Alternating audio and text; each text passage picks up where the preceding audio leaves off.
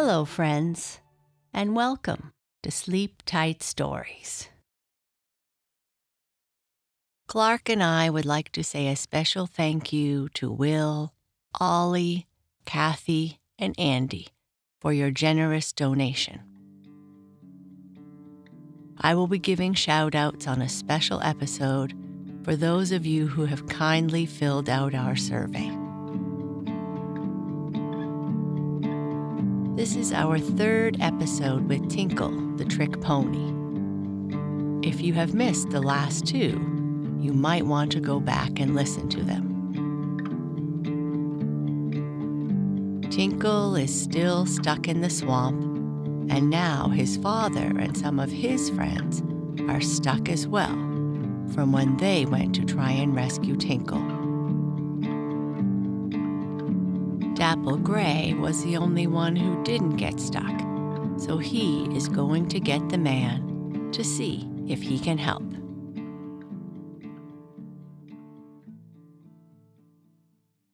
Tinkle and George.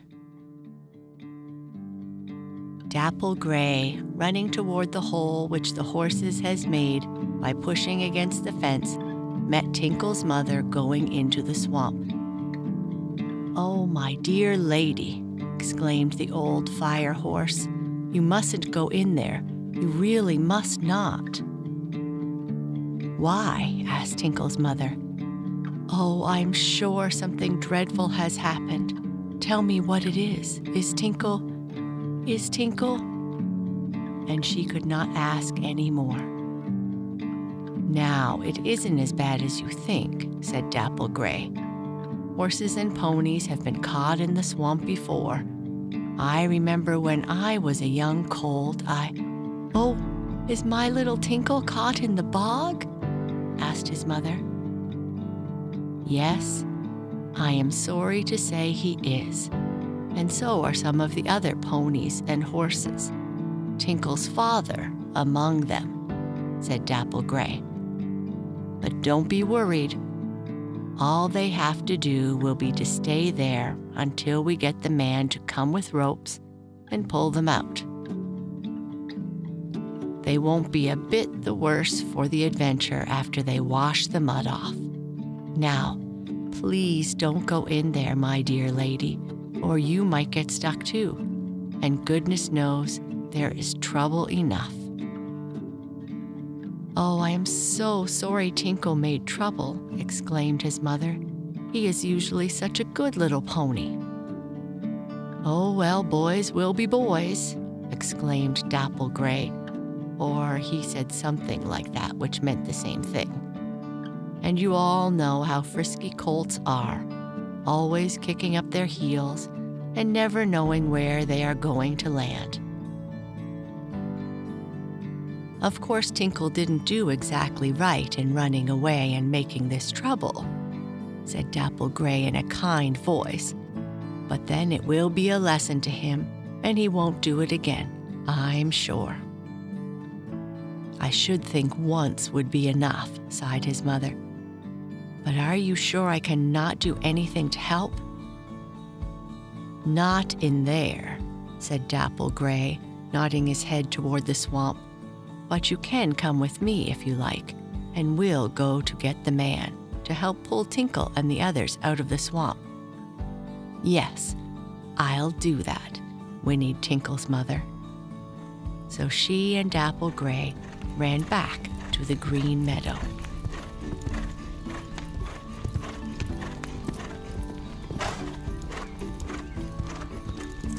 "What is it? What is it?" asked all the other animals that were waiting by the hole in the fence. These were the horses and the ponies who had not gone into the swamp. Dapple Gray quickly told them of the trouble. At the same time, he said, "Don't any of you go in there. The ground is too soft now, and if a lot of you trample on it, that will make it so much softer. And the man and his friends will have trouble getting in there with their ropes and boards. So please, keep out." The horses promised they would, while Dapple Gray and Tinkle's mother ran as fast as they could across the meadow. They wanted to get to the long lane which led to the barn, not far from which was the house where lived the man, as the horses called Mr. John Carter, the stock dealer. "How are we going to tell him that Tinkle and the others are in the mire?" asked the pony's mother. "We can't talk man talk, you know." "Yes, I know," said Dapple Gray, "but I guess I can find a way to make him understand." "I know what I'll do," he said as he galloped on. "I'll pick up a piece of rope in the barn and take it to the man in my teeth. He'll know that means we want him to bring other ropes and get the horses out of the swamp." "I hope he will understand," said Tinkle's mother. "Oh, I think he will," replied Dapple Gray hopefully. As they ran past the barn, the big doors of which were open, the old fire horse trotted inside. He looked about, and on the floor he saw a piece of rope. Picking this up in his teeth, Dapple Gray, with Tinkle's mother, ran on toward the house. Out in the backyard stood Mr. Carter talking to some of his hands. "Look," suddenly called one of the men. "Some of the horses are out of the meadow. They're coming here." "So they are," said Mr. Carter. "I wonder what that means." "And Dapple Gray has a rope in his teeth," went on the man. "Why, so he has," exclaimed Mr. Carter. "I wonder what that means." Dapple Gray and Tinkle's mother ran right up to where the stock breeder and his men stood. The old fire horse stretched out his neck and shook his head up and down, the rope flapping to and fro. He seemed to be offering it to Mr. Carter. "Huh, Dapple wants something," said Mr. Carter. "I wonder what it is. I wish he could talk." And then Dapple Gray did something which was almost as good as talking. He rubbed the rope that was in his mouth against Mr. Carter's hand, and then, dropping it at his feet, took hold of the man's coat in his teeth. Then the old fire horse began to pull gently, just as often a dog, when it finds someone in danger, will try to lead somebody to the place to help. "Why," cried the surprised Mr. Carter, "I believe Dapple wants me to come with him." "That's what he does," exclaimed one of the hands. "But what about the rope?" asked another. "Maybe he wants me to bring that too," observed the stockman. "I wonder if anything can have happened to the horses." "I'll go and take a look," offered Mr. Carter's overseer. He quickly ran to a place where he could look down into the green meadow. "What is it?" asked Mr. Carter. "All the horses seem to be over near a hole in the fence," the man reported, "and some seem to be missing. I don't see that little pony Tinkle anywhere." "Phew," whistled Mr. Carter. "Something certainly has happened. This is Tinkle's mother," he went on, looking at Dapple's companion. "Wouldn't it be strange if Tinkle were in trouble and she had come to get you to help him?" asked the overseer. "And of course, you and I know that is just what Tinkle's mother did want, but the stockman and his helpers did not know that yet."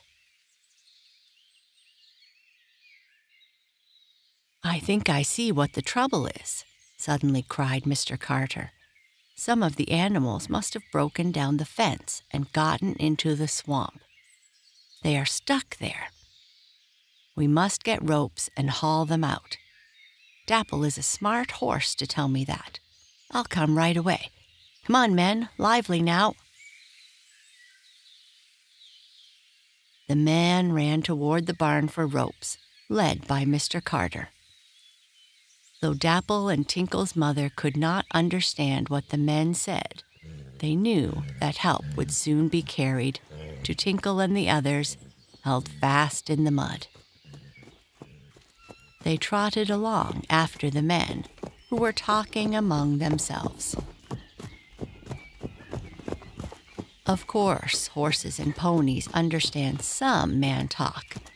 Else how would they know they are to stop when a man says, "Whoa," or to start when they hear "Giddy up," or to back when they are told to do so? But it takes a little time for a horse to get to know these words, just as it does your dog to know when you want him to run toward you when you say, "Come here," or go back when you point toward home and tell him to go there.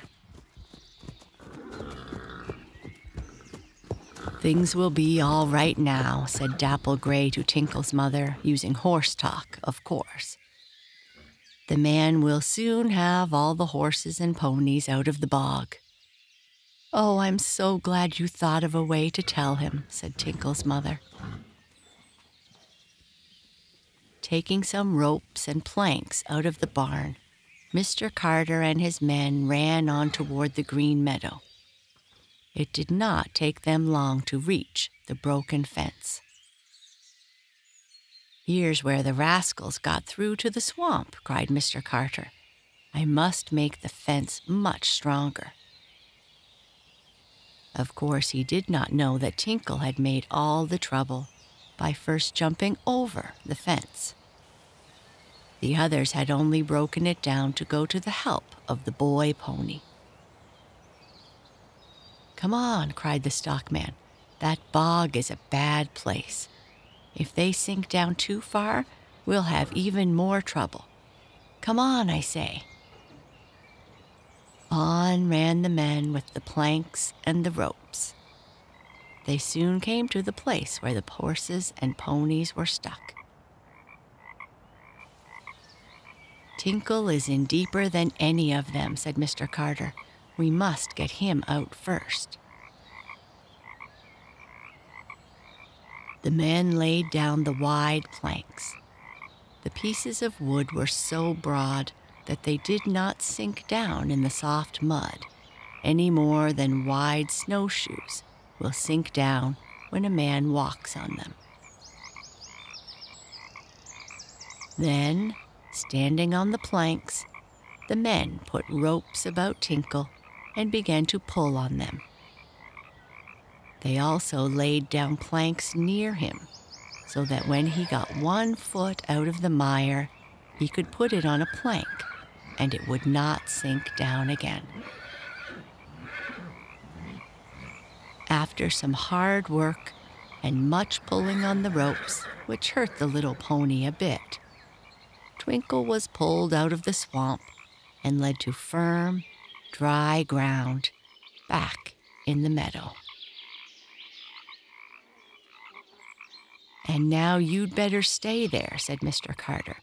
"Don't try a thing like this again." "No, indeed, you must never do it again," said Tinkle's mother, for she could tell by Mr. Carter's voice that he was, in a way, scolding the pony. "See what a lot of trouble you made your father and me, as well as Dapple Gray and our other friends," said Tinkle's mother. I'm sorry," said the little pony. "I'm never going to run away again." "And see how muddy and dirty you are," went his mother. "You had better go to the brook and wash yourself."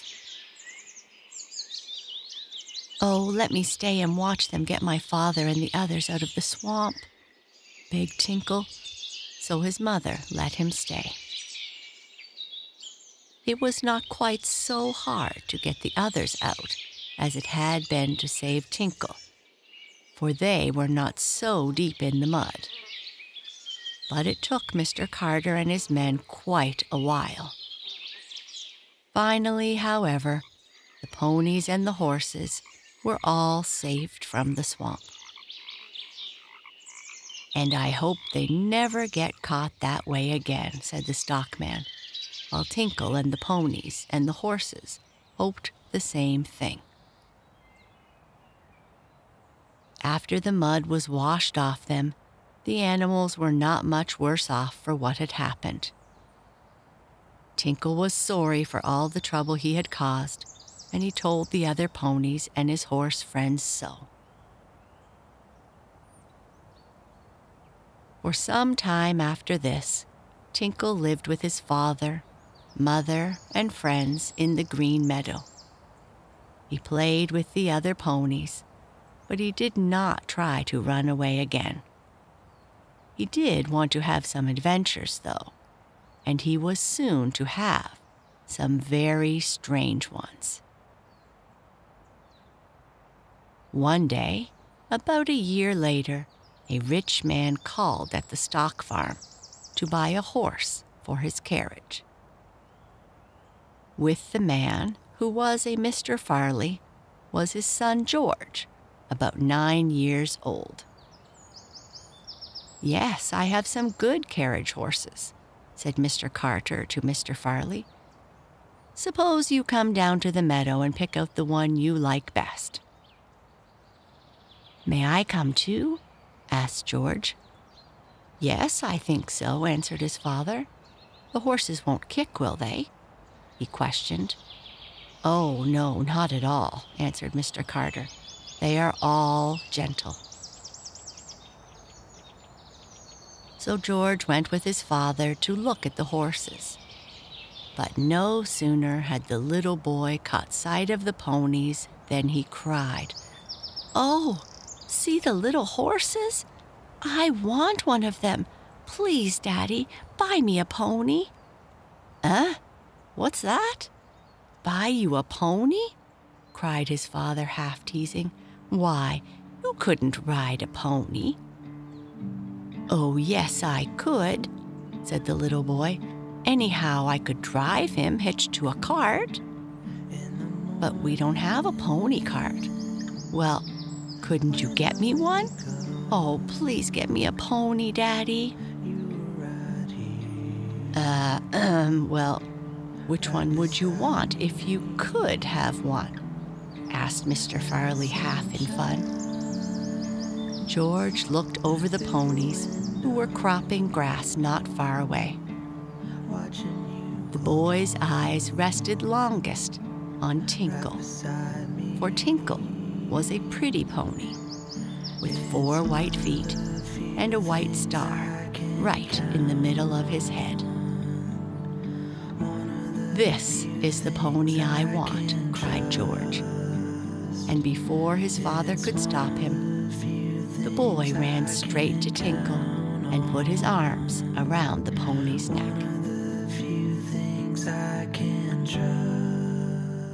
And that is the end of today's episode with Tinkle. I hope you enjoyed it. Good night and sleep tight.